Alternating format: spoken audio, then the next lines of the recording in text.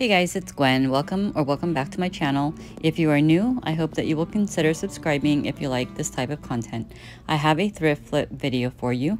These are two items that I will be using in this video to flip for you, give you an idea of how you can use these items. I found this box here. It's just a plain wood box from a thrift store quite some time ago. I had my husband drill a hole where I'll be placing this cute little faux looking mercury glass knob that came from Dollar Tree a while ago. When they did have that, I scooped them up. I thought they were super adorable. Once in a while they do get some cute knobs, like crystal knobs of different colors, so definitely check out Dollar Tree. You can also find them at Hobby Lobby if you are in need of any knobs. I took this really pretty pale pink color. It's called champagne pink or pink champagne. It's by Dixie Belle. I did give this a good couple coats, making sure I dried in between each coat. And then I took a sanding sponge from Dollar Tree and gave this a really nice rough sanding in corners and different parts of the box where I wanted some wear to show through. I do like the distressed look, so if you do not like more of a distressed finish or rustic finish, then you can leave your paint as is, but I do really like adding some chippiness to my paint. And once I achieved the look that I was looking for, I went ahead and moved on to the next step. I will be using some rub-on transfers, and this is by Redesigned by Prima, and this is really cute. It has like different bird motifs and floral motifs and things like that. Very nice shabby chic colors, if you will. I'm just using this cute little bird. I wanted to place it in the center, front and center of my drawer. Well, it looks like a drawer now with the knob, once I have the knob attached to it. But again, it just started off as being a simple box. So if you ever wanted to create a faux drawer like you find at antique stores and things like that, you can certainly just take a plain box and add a cute knob or handle to it, and you can transform any plain old box into such.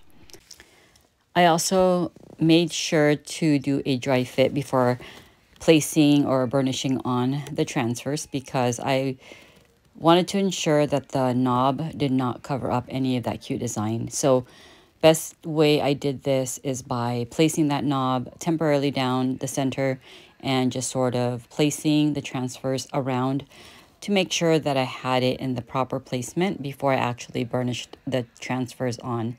And once everything was attached or, placed over the box, I went ahead and added some of this Big Top by DIY just for some extra added coverage or protection to the paint, as well as the rub-on transfers. This was super easy thrift flip. Super cute. It's just very simple steps, took very little time to do, but it makes such a cute impact and can be used in any vignette. I would probably use it to display items, like just make little cute displays and add florals, maybe add like a decorative item in there. You can also use it to hold a floral arrangement. You can make a floral arrangement using some foam, a floral foam, and then just adding all the flowers of your choice or some greenery coming out of it. The possibilities and the options are endless. You can use this for so many different things. There, I just went ahead and added the knob. It was super easy without the parts that it came with. And here I'm just giving you an idea of the different ways that I can style this. I took two of these bottles that I DIY'd in my previous videos and then added some bunches of roses, and I think that's one cute way of displaying these.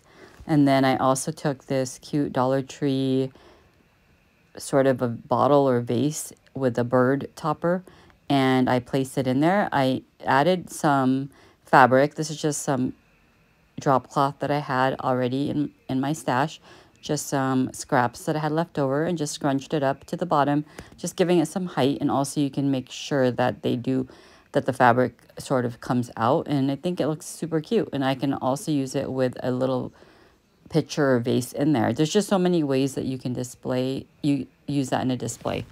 So we're moving on to my next thrift flip. This is just a cute clock. I was trying to remove the inside so that I can do something decorative to the inner part of this clock. However, I figured out that that back cover right there was not removable. It was sort of like soldered onto the top. So I didn't want to mess with it anymore for fear of it breaking. And I didn't want to, you know, have the hassle of trying to figure out how to put it back into place once everything, if I ever detached it. So I didn't want to ruin it or anything. So I just kept it the way it was inside, and then I just decided to go ahead and decorate the outside. I took this gypsy green paint by DIY, gave it a good couple coats. Now this is metal. This paint, it's a slick surface, so obviously the paint doesn't necessarily stick on as well. I did have to give it a good couple coats just for some good coverage. But as you will see, once I have everything dry, and as you can see here, the paint color is turning a lighter color. That is what happens with the clay-based paint. This is the DIY paint, so it does start off looking dark, but once you dry it, it dries lighter, which is pretty cool if when you're looking at it dry into a different color. And I really do like that lighter color that it dries up to. So here I'm just painting the rest of this clock, and here again you'll see that the color is changing to a lighter color. I think that's super cool. But anyways, once everything was dry, I also decided to just give it some wet distressing. Originally that wasn't my intention. I was simply cleaning out the face of the clock because I had gotten some paint on it, and in the process I was touching the paint with that piece of napkin that I dampened with some water, and it was removing the paint from different areas. So I went ahead with it and decided, you know, I'm just going to go ahead and do it to the rest of the clock. So instead of like your usual sand distressing, I just wet distressed using that wet napkin. So the next thing I did was added some cute bird motif and branches type of transfers, also from Redesign. And I just wanted something to sort of frame out this clock using the outer part of the clock that I painted, just adding some decorative elements. Now I thought that these branches were super fitting just with the look I was going for. I wanted more of like the bird look, springy look, sort of like that outdoorsy look. I'm not really sure. I didn't really have a whole plan going into this. I just sort of went through my craft stash, and I just decided, you know, I'm going to use these transfers because I do love birds, and I just thought that the branches fit nicely around this clock, just, you know, framing it out. And then I just added some leaves and everything like that. So it has a very nature-inspired look to it, along with the birds. And I really do like that look. And it really went nicely with the nice green paint color, in my opinion. So that was pretty much it to this DIY. I didn't do a whole lot because, like I said, I planned on adding like a nice decorative background to the inside of the clock. I really wanted to make the clock look different on the inner part of it. And also I wanted to remove like the paper that came with the clock that gives it the time, you know, the different numbers that's written on it. But I was not able to remove that inner part that would allow me to have access to the front portion of that clock to change it up. So like I mentioned, I didn't want to mess with it because I didn't want to end up messing up this clock. So I just decided, you know, I'm just going to make do with what I can.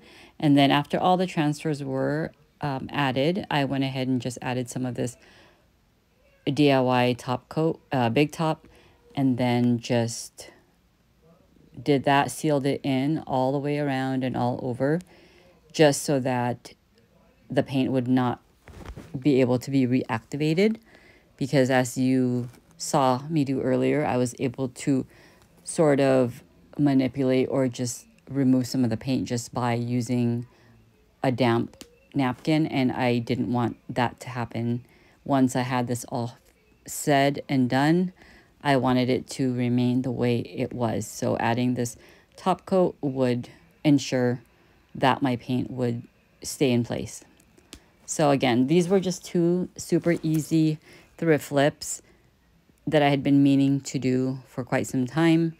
But, you know, I ended up just doing other types of crafts, as you have seen me do in all my other videos. So it was time to tackle these projects. Again, these are just super easy. So if you ever find items like these that are super inexpensive at the thrift store that may not necessarily match your color scheme or your style, it's super simple just to update the look and make it your own with some paint and some transfers, little embellishments, and you have yourself a whole different look that will fit your own home. I hope you guys like these ideas.